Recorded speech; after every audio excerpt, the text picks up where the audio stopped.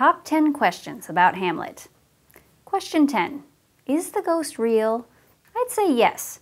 The kingdom of Denmark is so upside down that there has to have been a reason. Namely, the king was murdered. Also, everything the ghost says turns out to be true. 9. Is Hamlet crazy? No.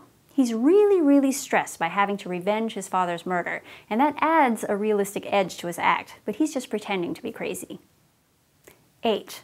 Is Ophelia crazy? Oh yes.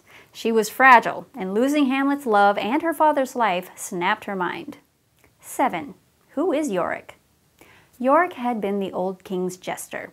Hamlet finds his skull when Ophelia's grave is getting dug, and this makes him think about life and how short it is. 6. What does Gertrude know?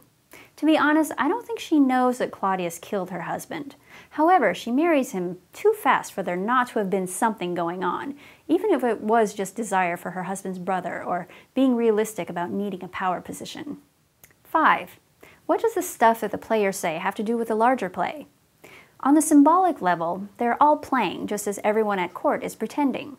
On the thematic level, their plays are about kings and queens dying and/or killing.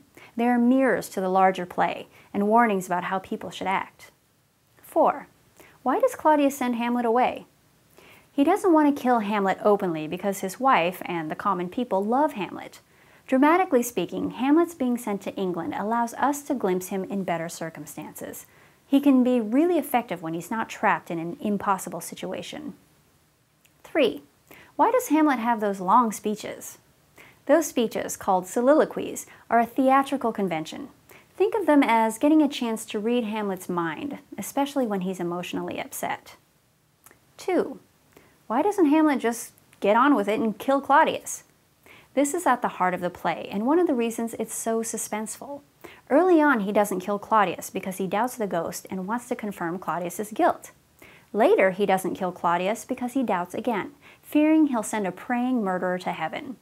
Throughout, he's hamstrung by the promise he swore to not let the revenge spill over onto his mother, and by the promise to never mention that he saw the ghost.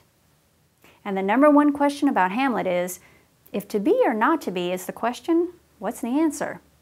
The answer is to be, but to be reluctantly.